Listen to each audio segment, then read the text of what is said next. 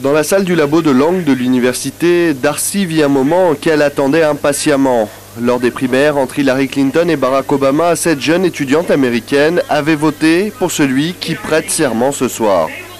Ça m'intéresse beaucoup. J'étais à le caucus pour Barack Obama, entre Barack Obama et Hillary Clinton.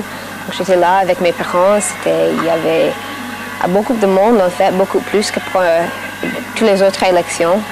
Rejoints par d'autres étudiantes américaines, elles assistent ensemble à l'investiture historique du 44e président des États-Unis.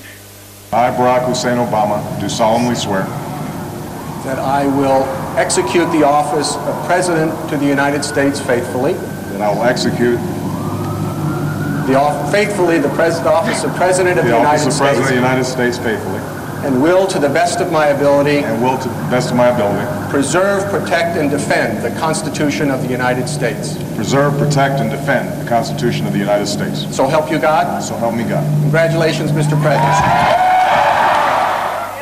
Vivre ce moment loin du pays est un peu décevant pour Samantha.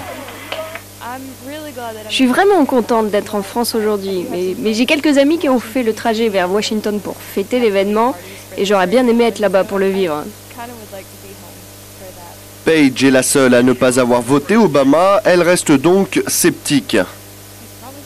Il promet beaucoup de changements et je ne sais pas s'il va accomplir tout ce qu'il a dit, mais j'espère qu'il pourra apporter toutes les bonnes choses qu'il vient de dire dans son discours.